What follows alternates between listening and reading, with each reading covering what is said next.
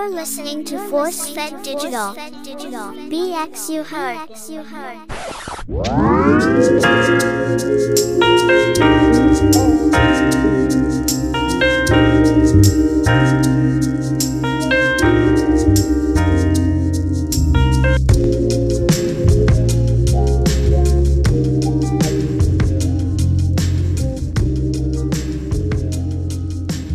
Oye, mi gente, que lo que hay? Yo, what's good, my people? Welcome to the Art of Bounce. I am Ralph Anthony Garcia, also known as R4. The Art of Bounce is a show where former bouncers such as myself and other current workers of this field, whether it's being a security guard, fire guard, lifeguard, correctional guard, you name it. It's all about safety and security and what one might be going through as far as traumas and all kinds of other shell shock and PTSD dealing with a very dangerous job such as this one. Now today, I will take you across the Hudson from one side to the other side. Let's take it back to 2004, alright, y'all?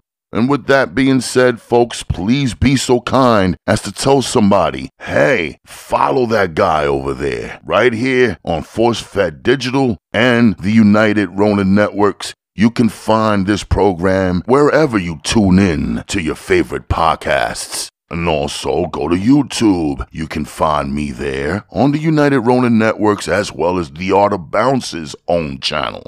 Ladies and gentlemen, why don't we begin this adventure by strapping up, buckling our seatbelts, making sure we're nice and tight, and then we can go. No, we're not going to a club today. We're going to go train. Now, buckle your seatbelts and let's listen in. Hey, what do you say? Are you having a great day? Let's hope so.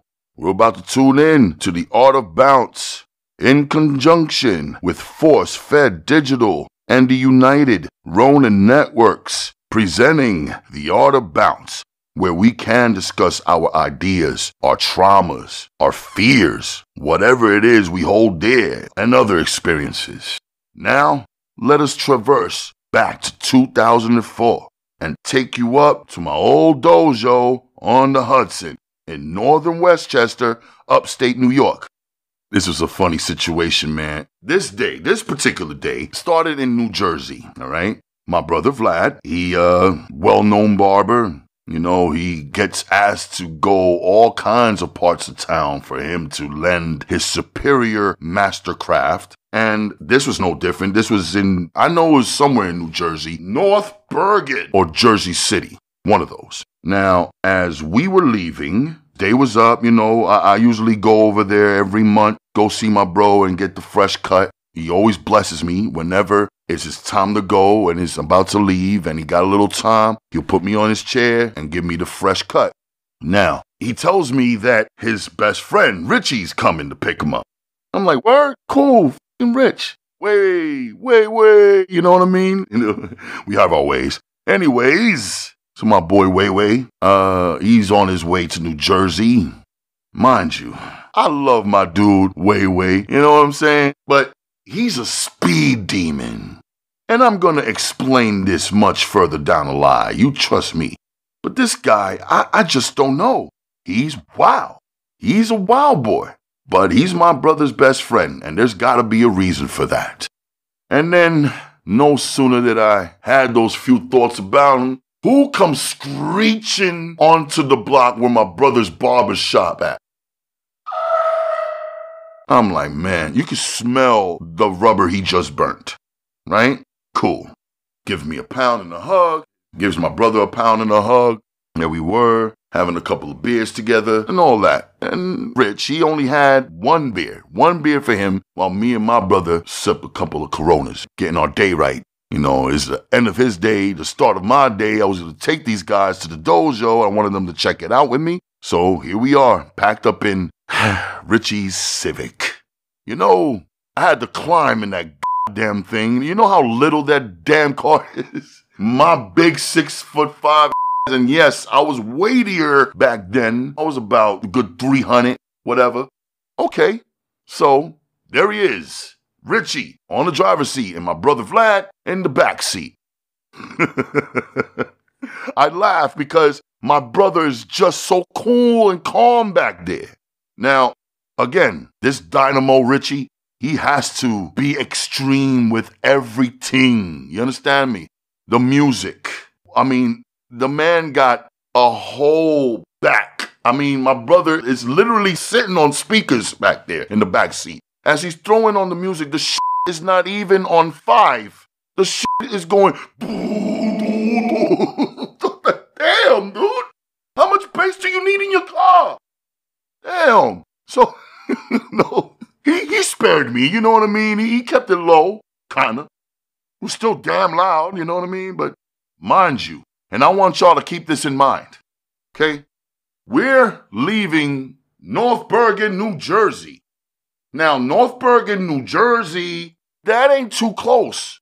I mean, it's close to the city, but not that close.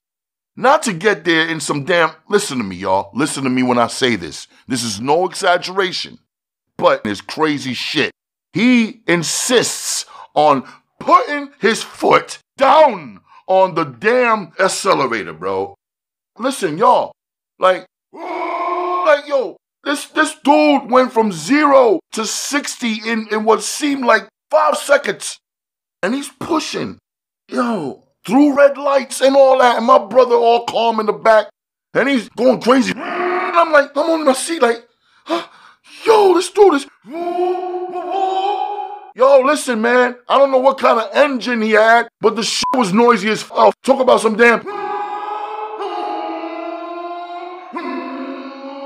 The shit was humming. This man was pushing it. Yo, here we are running the streets of New Jersey to get into the damn highway, right? Boom. We get on the highway. I think it was the NJ. I forget what it is. You know what I mean? I think, what's that, Route 4 we ended up on? And he's zipping. He's going left. He's going right. He's passing cars, dusting them. Bro, some stupid motherfucker had the nerve to want to challenge Rich. So Rich was like, all right. Bro, this put on a fucking bachata song loudly. Ding, ding, ding, ding, ding, ding, ding, ding, ding. And then he steps on the fun ass. And bro, all you saw was smoke. You didn't see Duke after that. Dude that challenged Rich, you didn't see him anymore. All you saw was white smoke. Vlad in the back, chilling out. I think he was grinning because he sees me bugging out. He sees me bugging out. And I'm like, yo, why are you going so fast, bro? Why? Why do you have to go this fast? Why? Listen, folks, no exaggeration. We left North Bergen, right? North Bergen. We made it to Manhattan, Washington Heights, leaping off the George Washington Bridge in 10 minutes. 10 minutes. This takes me back to my guy T. He used to drive us all from Brooklyn and would leave Brooklyn and end up in the Bronx in 10 minutes. Now, I don't know how the these guys do this, these damn speed demons, but thank y'all for sparing us our lives. Here we were. Here we are at the stoplight, right, on Broadway, 178. I'm catching my breath. Vlad, he looking bored and shit, but he's smiling and shit. You know what I'm saying? Because he's seen me bugging out, and Richie, forget about it. His focus is retarded. And I don't mean to use that word like that, but you have to understand, bro. Dude was focused. You know what I'm saying? And when he put his foot down, once that light turned green, we ended up on the Cross Bronx in 2 minutes. Bro, why'd he do that? We had to go through the street. I don't know why. He could have just went directly through the way, taking you directly into the Cross Bronx, but no, he didn't do that. He didn't do that. You know why he didn't do that? He said to me, you needed a breath of fresh air, take a breather. That's the only reason why I stopped. I'm like, God damn. I believe you. Could you slow down a little bit? But no, he ends up on the damn Bronx. What's that? Okay, anyway. We're taking the highway. I know we're just going uptown. We're just booming in Uptown. I think he might have hit the Major D because we had to do the damn Hudson thing. So I think he hit the Major D. Bruh, why we make it all the way upstate in 20 minutes? And tell me why we had the miracle of not encountering no kind of police. My guys, today, this particular day, we came like 5 cars deep. Me, Rich, and Vlad in one car, a couple of my partners in their cars. We were all on the way to this dojo on the Hudson.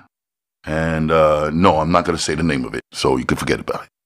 Yeah, so there we were. It was about 10 of us. I was the smallest one. I got the nerve to be... No, I wasn't the smallest one. The one guy that was the smallest one, he was actually in the best shape out of all of us, to be honest, because he was like, okay, he was 6'1", weighed about 195 pounds. The only one that weighed less than 200 pounds, let alone 300 pounds. Let me see. My guy, Rhino. His big old 6'10", 485 pounds, but that's my guy. And then the sensei, who is a master of Krav Maga. Pudgy little white guy. Like, he wasn't even that tall. Like, he was not even, 5'6", 5'7" at the most? Bushy white hair, bushy white beard, looked like Santa Claus straight up. But this guy was a master at the Krav Maga, right? If you know, you know. So there he was, teaching us all simple things. Me being 6'5" at maybe 300, maybe a little more. I was the littlest one, because my guy Rhino, and then he brought his men with him, and he's another 7-footer. You know what I'm saying? 500 pounds. I got the nerve to be tall, and these motherfuckers is roaching me. So there he was. How many times I'm going to say that? We're in a circle, right? About a good 10 of us. And, of course, Sensei gotta be calling me. Why? He loves me. He loves bumping me. He knows I'm real good with pain like that. I'm a dynamo with him. And I'll be teaching him a thing or two about things too as well. I'll be surprising him. I'm so damn quick with it, you know. I'm Sutton. He calls me. He's the one that started to call me Sutton. So we're doing moves and... Okay, put your hands up. Okay. And he's showing me a technique where he's throwing a punch and he's showing me how to like get out of the way of it. So we're doing this together for a little while. And then he's calling one of the big guys to come do it. There we were. He's swinging and I'm moving, trying not to get hit by this fucking mastodon. He's swinging with, whoa, you hear that shit? And I'm running away. And then I got caught sleeping and I got hit in my back. Boom! Fell to the floor. Damn. And of course, he picks me up. You all right? I'm good. Dust myself off. Keep it moving. So Richie and Vlad, they watching this and they like, damn, bro. To be honest, we never see you butt like that. Now, my brother, he knows a thing or two. You see, he and I and my other brother, Oscar, I'm not even going to tell you the many times we've played Lucha Libre. And this was before we knew it was wrestling. And I ain't even going to mention how many backyard fights I had. Woo! Too many. But anyways, I was good. I mean, you know, I wasn't exactly super fit, but I'm made of steel when it comes to pain. I got a nice threshold for it. A nice wherewithal, if you will. But here comes this 7-foot mom. Like, why I gotta fight these dudes? Why don't you, hey, Delancey, why don't you take your skinny ass and fight? Yeah, sure, why not? He's in there, skinny self, versus this big mastodon. Hate to say it, though. Little man ran circles around the big guy. And he had all the speed. It was amazing. So the sensei put me and him together to do it. And it was fun because here he was, the smallest, and I am like number 2 smallest. And these 2 little guys among these big people just dancing around this circle inside this dojo. And I'm pretty sure I impressed my bro, you know what I'm saying? And Richie, forget about it. He was just laughing the entire time. Oh, man. So many memories about this day. After all that was said and done, after everybody got their work on, I mean, everybody was pushing their weights, everybody was sparring, using the ring, bouncing up and down the ring, you know, because a lot of us love wrestling. We did that too. taking bumps, doing moves on each other, clotheslines, headlocks, ankle locks, stretching each other out, not hurting each other though. We got to do this because we was working at places like on Tremont and the Bronx. Forget about it. Anywhere you work in the Bronx, there's a potential for some hazards. You know what I'm saying? So that's all we were doing. We was just getting ready, getting prepared for whatever might come.